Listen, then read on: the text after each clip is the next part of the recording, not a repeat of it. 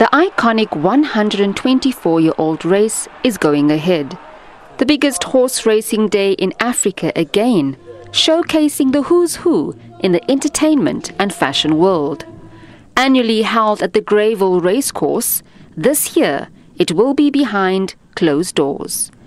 The digital platform will also allow for online betting. Guests will only be granted access into the digital lounge, providing a secure and private experience. A menu with canapes and hot meals will be delivered to the homes of virtual guests. But being a part of this experience comes with a hefty price tag. At home, we are encouraging our fans of the Vodacom Durban July to stay at home this year, but to still participate in the event by getting dressed up and taking part in the competitions, which will be available on social media. We know in the past, the event or the everything around the event has attracted in the region of 100 million rand from outside of the province to the province, which is a substantial amount of money. We'll have to do our reports at the end of this year's event in order to find out what that figure will drop to this year. We expect it to drop for obvious reasons. We don't have all the people traveling down to the event, staying in hotels, flying down to Durban.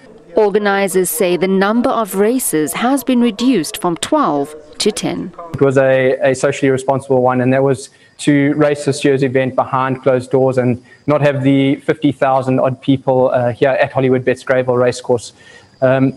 We have decreased this year's number of races from 12 races to 10 races so that we don't race into the night. It will be a day-only event. The event is traditionally a massive draw card for artists, musicians and celebrities, as well as a platform for emerging fashion designers. The tourism and hospitality sectors are now severely affected, but the municipality remains hopeful that the event will be a success.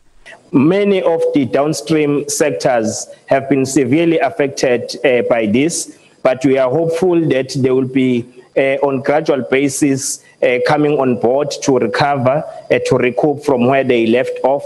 But it's important that people start really understanding that we have to adapt to this new normal of doing things, and that is the only way we can do now at the present moment during this COVID-19. So we are hopeful that Durban will also be having a space to market itself. The main event takes place on the 25th of July. Jadely Paulser, SABC News, Durban.